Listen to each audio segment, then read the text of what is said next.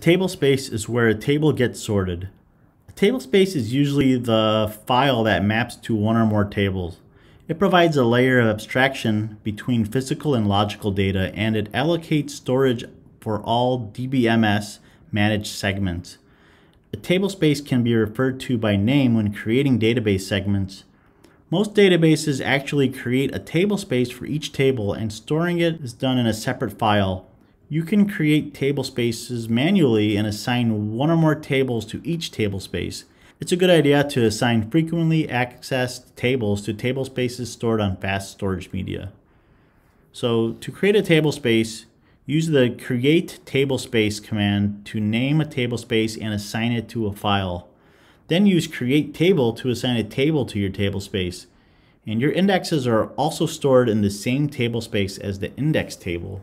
Databases typically perform better with a single table per tablespace because concurrent updates of multiple tables is faster if each table is stored in a separate file. As these files get updated, blocks become fragmented across many tracks. Another advantage is that tables can be backed up independently of other tables.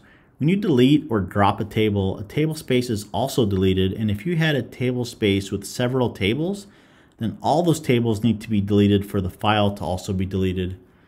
And also, when updating tables, storing one table per file minimizes fragmentation and it optimizes table scans.